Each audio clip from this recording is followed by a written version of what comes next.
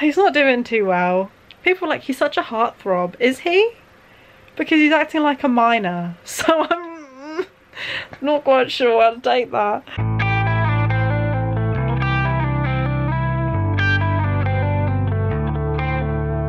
Hey everyone, what's up? My name's Kate. Thanks for joining me today. And if you couldn't tell from the title of today's video, we're going to be doing a reading vlog. Yay! I was going to do a reading vlog of City of Thorns by C.N. Crawford, but I DNF'd it about 20% in because it was bad.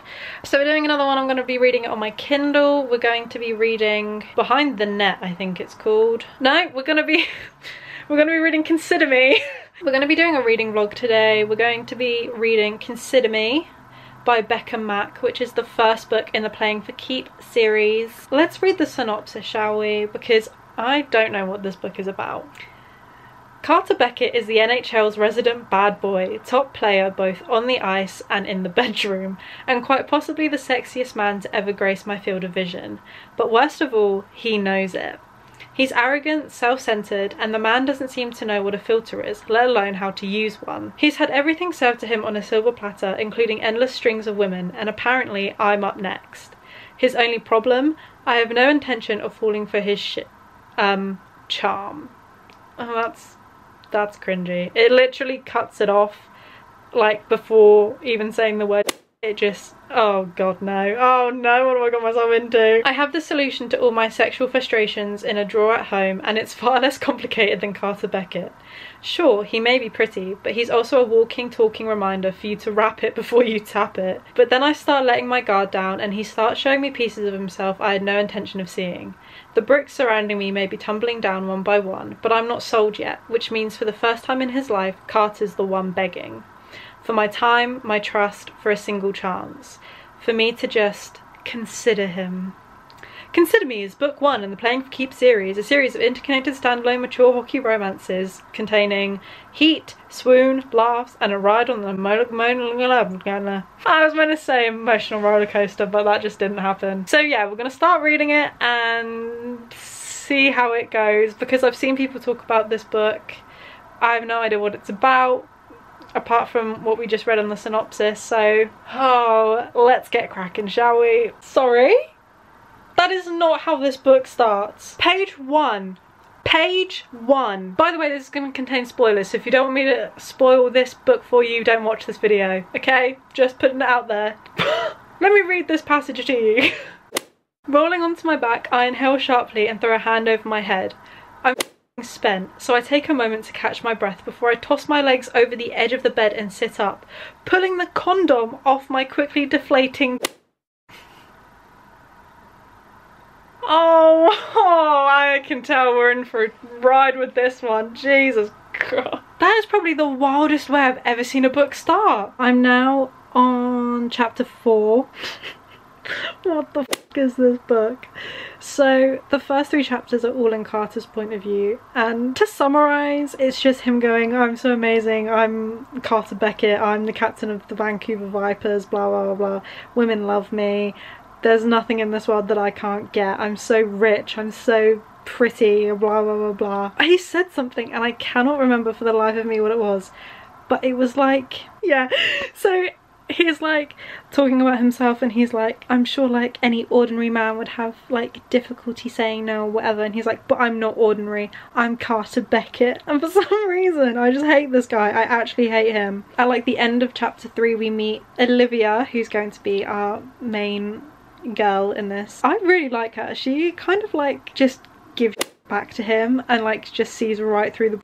He finds out that she played ice hockey for 15 years and he's like, oh my god, she has a brain cell when it comes to hockey, like that's another tick in my box. She just doesn't give him anything to work with. She's like, okay. And then he says some like really arrogant like, you don't know who I am, do you? And she's like, you're Carter Beckett. And then have I mentioned that I hate Carter? Because he says the stupidest shit ever.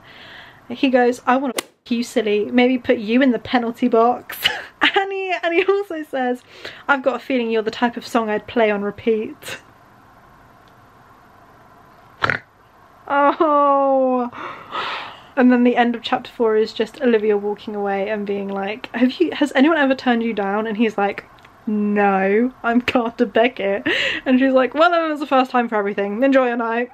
She just leaves. That's where we're at. We're at chapter 4. I'm probably going to carry on reading just for a little bit and then go get some food because I'm getting a bit peckish. If it's like satire in a way, then it's done amazingly well. Like, it's, yes, like you can tell that he is an arrogant and you're not meant to like him. But if it's meant to be played as straight, then absolutely not.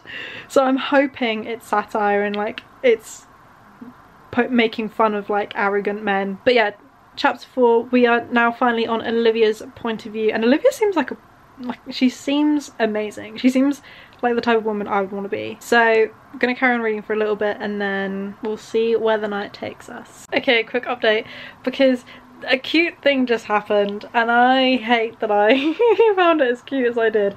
So basically some stuff has passed and then Olivia and Cara, her best friend, who is dating Carter's best friend, have gone to watch one of like their games basically, and they're sat behind the bench. The Vipers are like on the ice like warming up and stuff before their game, and Cara says to Olivia, oh, like Cara's been asking about you, like he's been talking to Emma about you, and Emma is Cara's boyfriend who's best friends with Carter. Liv's like, yeah, sure he has. Then all of a sudden Carter just like slaps himself into the boards and is like tapping on the glass like really hard. Olivia's like just trying to ignore him and he's like right in front of her and she's just like looking anywhere, and everyone like that's around them is like, oh my god, like Carter's trying to get the attention of a woman, but why isn't she like giving the attention to him? And so he like bangs hard. Like the more she ignores him, the harder he's like slapping on like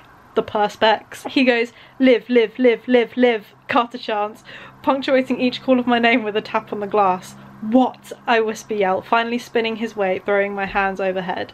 His grin is explosive, handsome, sexy, infuriating. Leaning over the boards, he stares down the length of his stick at me, the tip resting on the top of the glass. Hi. I love it when people do that and I have no idea why. I just find it so cute and funny. I'm like, that's adorable. I still don't really like Carter that much, but this, okay.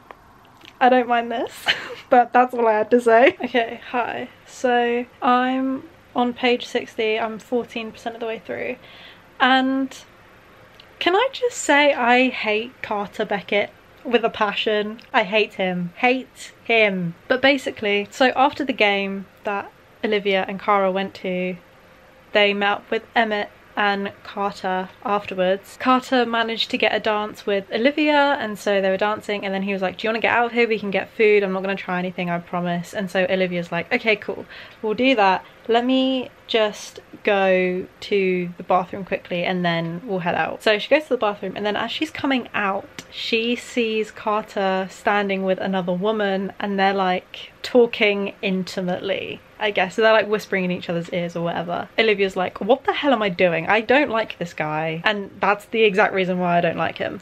So she like leaves.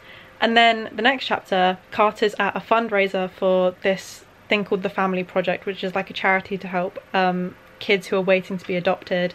And they're doing a fundraiser and he sees Olivia go into the bakery, and so he like bolts after her and he's like, why did you leave on Friday? Like, you just left me, like you just walked out. And she was like, you were with another woman.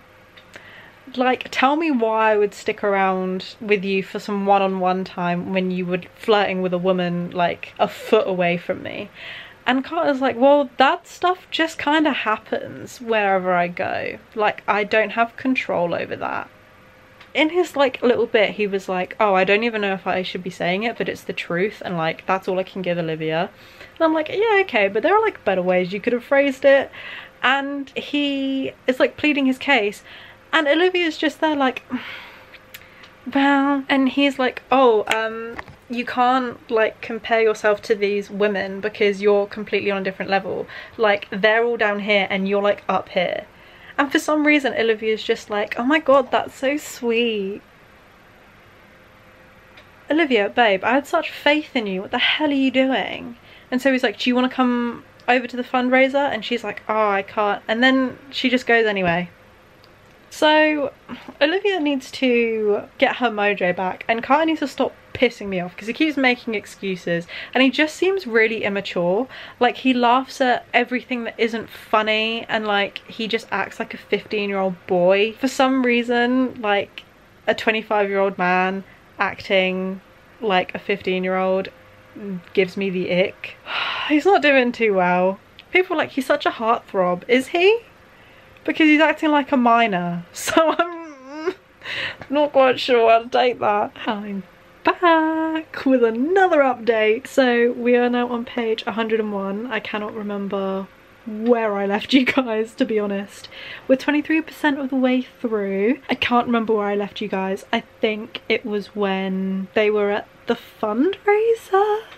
So basically, she leaves the fundraiser and Carter invites Olivia to a New Year's Eve party, and she's like, okay, but it's not a date. And he's like, gotcha. And as she's getting in the car, she's like, I'll see you on New Year's Eve. And he's like, not a date. And she's like, not a date. Shuts the car door and he's like, it's a date. Roll around to New Year's Eve and Olivia pulls up and she sees Carter there, and like everyone else is there. So we've got Cara, Emmett, Adam, Garrett, and I think that's it. There might be someone else, but I don't think there is. But so Adam and Garrett are two other people that are on the hockey team, along with Emmett and Carter, and then Cara is Emmett's girlfriend, Olivia. Okay. And I immediately have fallen in love with Adam and Garrett. They're just amazing. They play beer pong and they make a deal, and Carter's like, if I win, I get to kiss you at midnight. And Olivia's like, okay, what do I get if I win? And he's like, you won't win. I win at everything. I'm Carter Beckett. And Olivia's like, I'm an undefeated beer pong champion. I have 108 undefeated wins. So she's like, okay, well, if I win, you have to take me to go see Frozen 2. Little does she know, Carter is the biggest fan of Disney movies ever. And he's like, I win either way. So really, this just works out in my favour. Either I get to kiss you or I get to take you on a date and watch a Disney movie, which I love. So they play beer pong, she wins, and then it gets to midnight and Carter kisses Olivia. Now this is where it starts to get interesting, because it's their first kiss and obviously sparks fly or whatever. Everything goes to shit.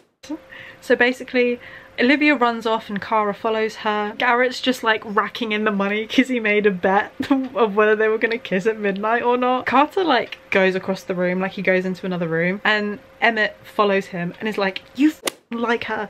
And he's like, of course I do. They overhear Olivia and Cara's conversation where Cara's like, you like him? And Olivia's like, of course I do. Like, he's funny, he's kind, he's like, he makes me laugh in a way that no one's made me laugh before. And then it goes quiet and they disappear, and then Cara comes back into the room, but she's on her own. And so Carter's like, Olivia's gone, she's left, I've really messed things up. Cara's like, what is your end game with Olivia? Because remember, Carter is a boy, so he like usually just uses women and then we'll just get rid of them, and everyone's trying to like protect Olivia because Olivia isn't someone who does one night stands. Like, she's not a casual relationship type person, and she's told Carter this so many times. She's like, I will not sleep with you just for you to then leave me in a week and get with another girl. I want a relationship, I want to settle down with someone.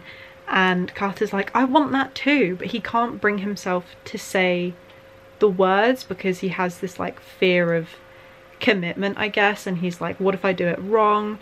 What if like I hurt her? All of this sort of stuff. Cara tells Carter that Olivia's upstairs, she went to look for a bathroom and just give her a couple of minutes. So Carter gives her a couple of minutes and then ends up looking for her, and he finds her in his bedroom on like the balcony bit that overlooks like all of these mountains and this really nice horizon, and she's got a fire going and she's like huddled up under a blanket and she's asleep. And so Carter sits down next to her and she wakes up and then they have a conversation, and basically Carter's like, this is how I feel, what do you think? And Olivia's like, yeah, I mean, like, I like you, but I don't trust you. I never know when you're being genuine. I never know if it's just because you're doing all of this stuff to get into my pants. Like, it doesn't line up. Like, I don't know which version of you is the real you. So Carter's like, okay, so I need to earn your trust. If I earn your trust, will there be a possibility of us having a future together? And Olivia's like, we'll see. A few minutes pass and Olivia is telling Carter all about where she grew up in Ontario. Then an hour and a half later, everyone leaves apart from Olivia, and he is like, just stay the night, you don't want to leave. Like, she's like, I don't want to go home yet. And so he's like, okay, so sleep the night, like stay the night. We can have like a slumber party, we can watch a movie, and then you can sleep in my bed, I'll take the spare room and I'll make you breakfast in the morning. And she's like slowly getting into bed, she's like testing the mattress and stuff. So he goes, I'll make you breakfast in the morning and maybe we could talk more. And then Olivia's like, what will you make me? And Carter goes, waffles, French toast, bacon, eggs, I'll make you a turkey dinner if you want, just get in the damn bed. To be fair, bless his heart, Carter is trying. At this point, Carter's like, I want Olivia. I've never wanted a woman before in my life. Like, I want a love like my mum and dad had. And unfortunately his dad died like 7 years ago, and his mum hasn't been the same since. And that's kind of why he's worried to like commit into a relationship, because he's worried that once you give yourself to someone, you're making yourself vulnerable and weak, and he doesn't want that. He doesn't want to feel like he's not in control and that he's not strong, and he doesn't like giving the power over to someone else to give them the ability to hurt them, basically. Now that he wants Olivia, he's like trying to undo all of this, not trauma, but like way of thinking, I guess. And so he's like slowly trying to earn Olivia's trust and also work on his commitment issues. I feel like that's quite interesting. I feel like that gives us more context to have a better perspective on why Carter is the way that he is, and like why he's let himself be portrayed as this like ladies man. So I guess I can't really hate him as much as I did at the beginning, but I still don't like him. Okay, I haven't been won over yet. He doesn't need to win over Olivia, he needs to win over me. Okay, so buckle up, Carter, we've got a long ride ahead of us. Okay, so we're on chapter 16.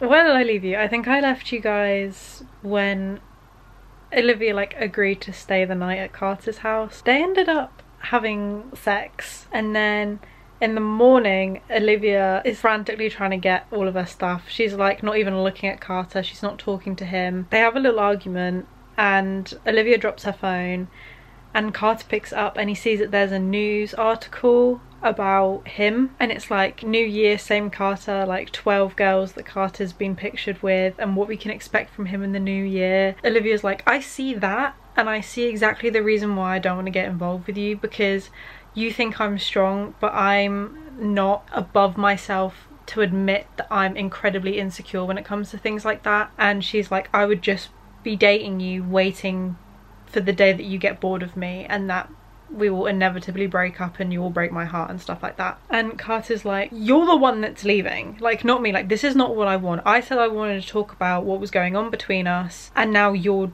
just running away. So this is all gonna be on you. And Olivia's like, yeah, I know, but it was a mistake. And Olivia leaves. And that's where we're at the moment. We're on chapter 16. So really, it's gone 0 to 100 pretty quickly, and we're only 25%, oh, we're 28% of the way through the book. So, yikes. What the f. I'm now on page 199. We're 44% of the way through, so we're nearly halfway through the book. Let's have a little catch up, shall we? That's a horrible angle, but we're working with it. So where did I leave you guys? I think I left you guys when Olivia runs out of Carter's house after they have sex. A few weeks go by and they don't talk. Everyone, it sort of gets on board with trying to get them back together. What happens? Oh yeah, so they end up going to the cinema, and Emmett texts Olivia and is like, he's still going to watch the movie, by the way, because do you remember they made a bet and they had to go see Frozen 2 because he lost at beer pong. Emmett's like, he's still going, this is the time he's going, these are the seats, if you want to go, go, but if you don't want to, then there's no pressure. Olivia goes to the theatre, she watches Frozen 2 with Carter, and Carter's like really nervous. He like won't stop like yelling at her at a very loud level, and he like runs away from her and stuff. They go get coffee afterwards and they sit there until midnight and talk. They're going to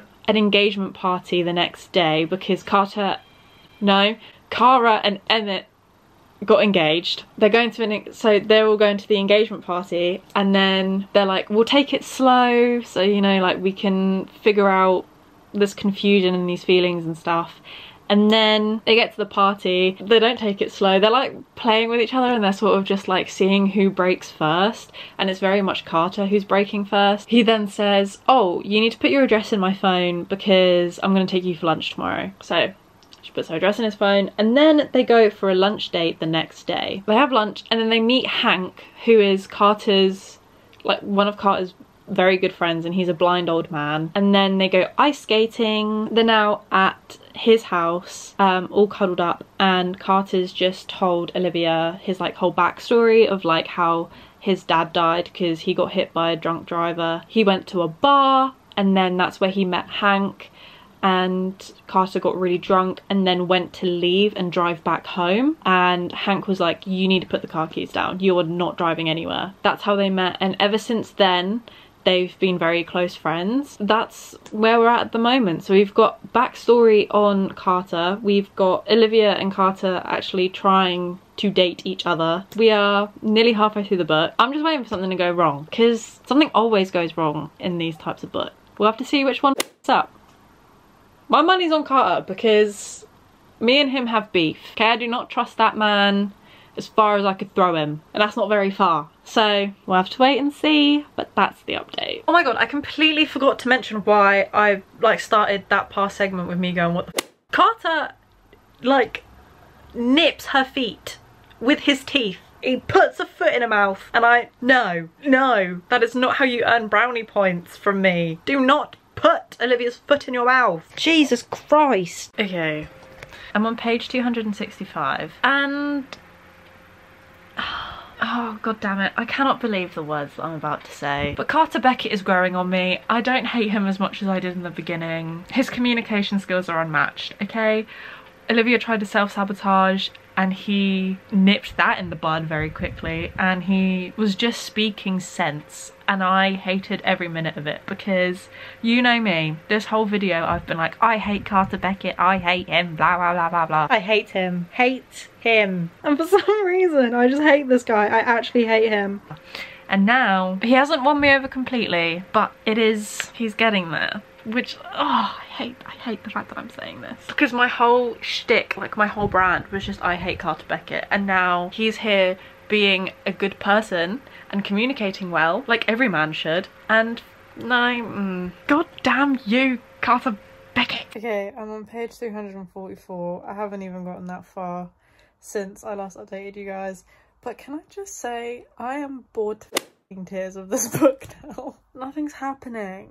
Like, we're just watching their relationship play out, and quite frankly I couldn't care less. And I'm only 70, I've still got like 24% left, which probably isn't a lot, but it feels like it's going to take me 5 years to get through, so that's the update. So I finished the book around the 70% mark.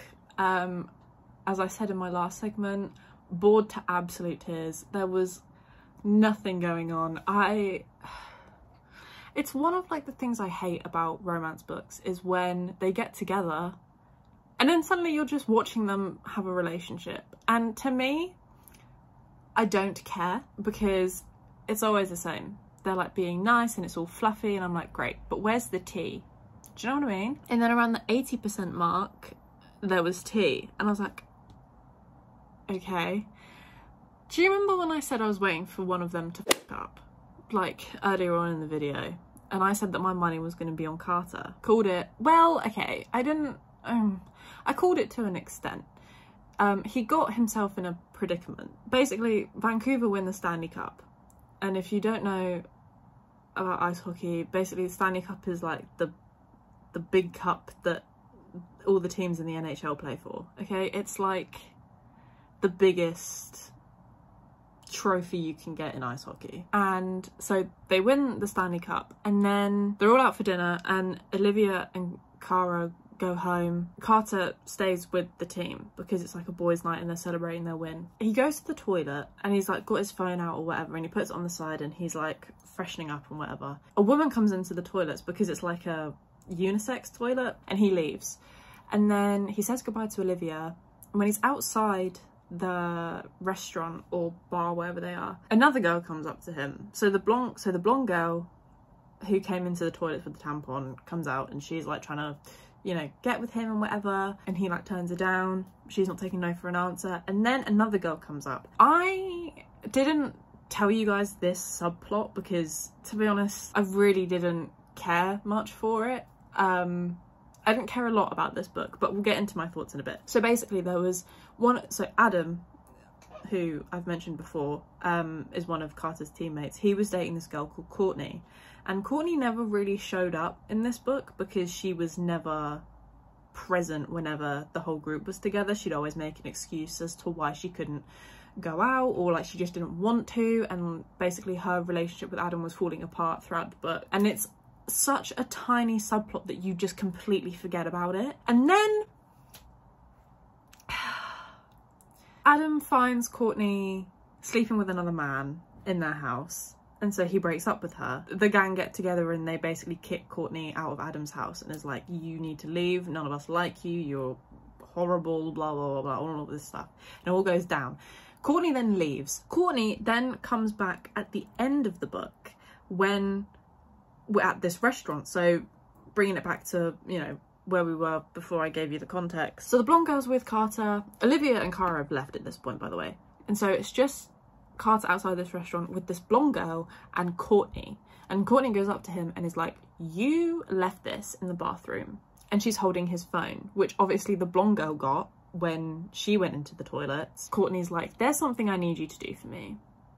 And that's where one of the chapters ends. In like the 2 chapters that follow this situation that happens, Carter comes back to the house, to his house, and Olivia's moved in at this point. So Olivia's there and she's like, where have you been? It's 7 o'clock in the morning. You've never stayed out this late without letting me know what's going on. And he won't look at her, he won't talk to her, he's like crying, like his eyes are really red. And Olivia's like, what's going on? And Carter's like, I'm so sorry, I love you, blah blah blah blah. And Olivia's like, you didn't cheat on me, like you wouldn't do that. And Carter's just like, I'm sorry. And so immediately Olivia's like, absolutely not, and she leaves. Because there was an article, I forgot to mention this, there was an article that came out that morning which had pictured Carter with Courtney and the blonde girl, and they were seen going into a hotel together. And Carter doesn't like disagree. He just is very quiet and all he says is, I'm sorry. And he's like, it's all broken, I don't know how to fix it. In the following chapters, they're all in Carter's point of view, right? So the next few chapters, we find out what happens. Okay, so what happened was Courtney found Carter's phone, and throughout the book, Carter has been going on about this album that he has on his phone, which has explicit photos of Olivia, right, and of them together. And he put a password on the album so no one can get into it, but he didn't think to make the password hard to guess, so he just put it as Olivia's birthday. Courtney obviously found it, and she says to Carter, if you don't come with me and pose for the cameras, I will leak all of these photos and basically destroy Olivia's career, her life, your life. I will ruin your reputation as a good guy now that you've got going on for yourself. I will ruin your life. And the reason she does that is because she blames Carter for ruining her life, for getting involved in the breakup between Adam and Courtney. So he does it to protect Olivia. He is so worried that Olivia is going to leave if he tells her what happened that he just doesn't explain anything. Which is the dumbest thing I've ever read in my life, because would you rather come clean to your girlfriend about someone trying to commit a sense of revenge porn, or would you rather have her like just think that you cheated? And his excuse was, oh well, Courtney wanted me to break up with Olivia, because if I didn't, then she would release, like, she would post all the photos and everything. So for the next few chapters, I was losing the will to live. Anyway, Carter calls the police and he files a report, and there's an investigation that's opened up because it's to do with like defamation, revenge porn. Olivia sort of has this revelation and she's like, Carter's always been there for me. Every time it's gone wrong, he's always said, we're in this together, we'll work it out together. She says to Kara, this is a time where I need to stand by him because I trust him and I love him and I know that he wouldn't do that to hurt me. Like, he would never cheat on me, he'd never do anything that would intentionally hurt me. So she goes to Carter and she's like, we're gonna work this out together, okay? It's me and you against the problem, not me versus you. Which is a good sentiment to have, I think. It just, in general, just a little PSA. It's always, in relationships, that's how it works, okay? And then they work it out and that's it. So the book ends with Emmett and Kara getting married, because do you remember they got engaged earlier on in the book, so they get married at the end of the book. Carter proposes to Olivia at the end of the book and we find out she's pregnant, and that's how it ends. Can we just have a moment of silence please for the absolute time I've wasted reading this book. Final thoughts on Consider Me by Becca Mack. My love-hate relationship with Carter, still very much there. He does nice things and then just loses all brain cells, and he's 28. I thought he was 25. He's 28. Lord Jesus, please. It all just felt a bit fumbled, like the whole relationship aspect of it.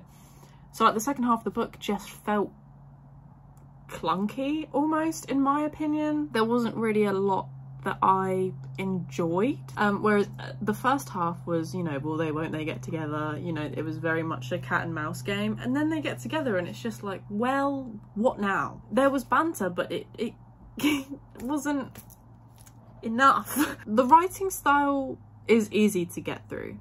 It's not complex, it's not difficult, it's very much a light read. I'm probably going to rate it 3 out of 5 stars because I did enjoy some aspects of it. I did enjoy a lot of the dynamics between the characters. If you want to read it, knock yourself out, and while you're at it, knock me out too, because what the hell was that? So I am a broken woman. I just can't believe I read it, because what the fuck was that? Yeah, thank you so much guys for watching. I hope you enjoyed coming with me on this journey. If you've read Consider Me, let me know your thoughts. Did you love it? Did you hate it? Did you just kind of think it was middle of the road? Yeah, if you have any other books that you want to see me do a reading vlog on, let me know. I'm not sure what book I would do next for a reading vlog. We'll find something. Thank you so much again guys for giving me your time and your patience. All my social media links will be down below if you want to go follow me on those, and I will see you guys in the next video. Bye.